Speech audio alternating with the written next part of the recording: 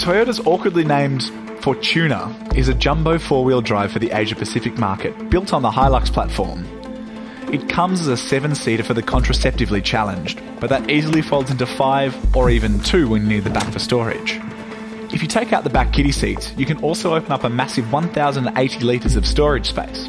Mind you, if we're talking about practicality, that tailgate takes about 7 seconds to come up, and that's going to add up into an appreciable percentage of your life.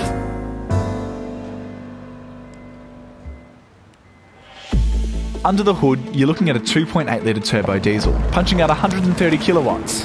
Not a lot, but it makes a meaty 450 newton metres of torque, so it's a bona fide boat tower with plenty of grunt. On the highway, the Fortuner's work boots start showing a bit, and it feels more HiLux than Prado. The engine's a bit loud and rumbly in the cabin, and although the seats are all day comfy, the ride feels a bit firmer than you'd like. It's definitely better at dealing with big bumps than small ones, but that makes it a smooth operator when you take it off the road. It'll wade through water up to 700ml deep and gives you ground clearance of 225ml, putting it well into Land Rover Defender territory.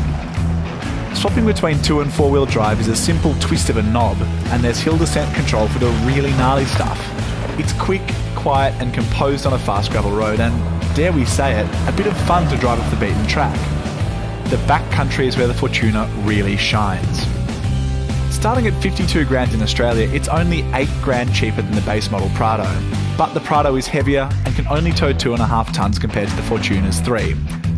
It's also got 5mm less ground clearance, but it's a plusher ride on the road.